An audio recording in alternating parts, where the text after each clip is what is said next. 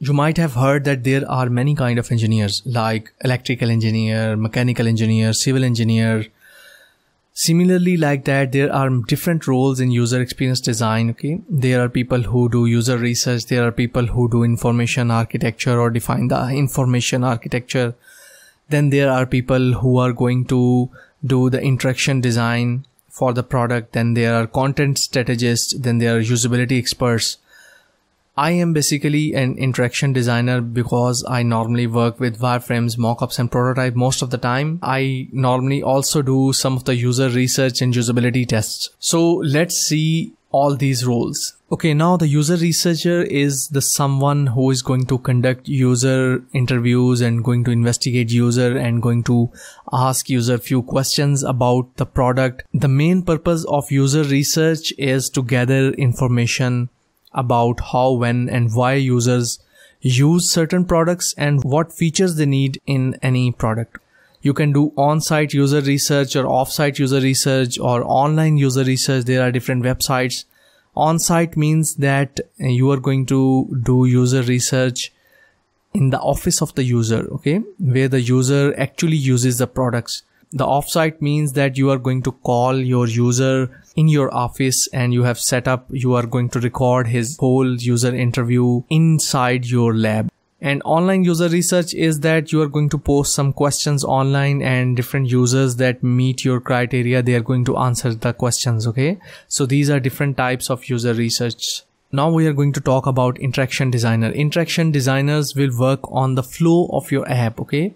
How someone is going to click or tap and where this screen is going to flow and going to take the user to another screen. Should user be asked few questions before moving to the screen or something like that. You might have seen checkout process flow on different websites. They are totally different with different websites. If you go to Amazon, they are like 5-6 steps in the checkout process. And if you use Walmart, they are going to be just 2 or 3 checkout steps. So this is how the interaction designer is going to solve this problem. Also, interaction designer is going to tell you the interactions or animations that are going to happen when you open or launch your app. You might have seen iPhone when you tap on any icon or you try to close any app. There is an animation of closing and opening an app. Okay, so this is going to be the part of interaction designer. Now, information architect is going to plan the whole information of any app or website and how it is going to be displayed, how the user is going to reach or find this information, whether the information should be in video format, audio format, or it should be just the text with headings, or it should be images or something like that.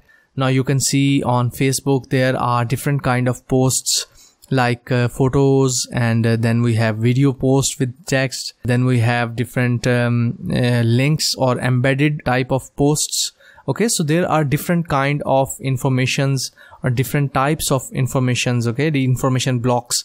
So this is the job of information architect, to plan all this information and how it will be displayed and how the user is going to find them. Now the content strategist is going to answer the question of how your company or brand or your business message is going to be delivered to your end users. What language should you use? What voice and tone of the product should be? In short, it is going to frame the whole story of your product, okay? Now, how you are going to tell the whole story of your product? You are going to use less text and more images, or you are going to use detailed text or less images, or whether you are going to use an introductory video about it and the whole script of that video and everything is going to be the content strategist's job. Okay, now it also involves all the content writing, compiling it, how to produce content that user really need, okay? Whether this content is needed by the users, whether the users are really looking for this content, whether they really need to download this PDF file.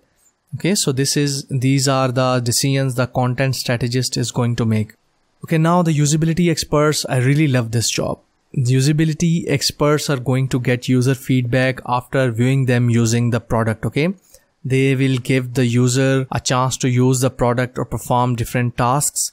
And then they are going to watch the user doing different tasks and get all the problems and note them and write them down. So this is how they are going to get to the user's pain point and how we can improve the product. Okay, so they are going to prepare a usability report in the end. So these are all the different roles of user experience designers. If you like any of them, you can penetrate that field. Okay, if you have any questions, ask me. Let's move on to the next lesson.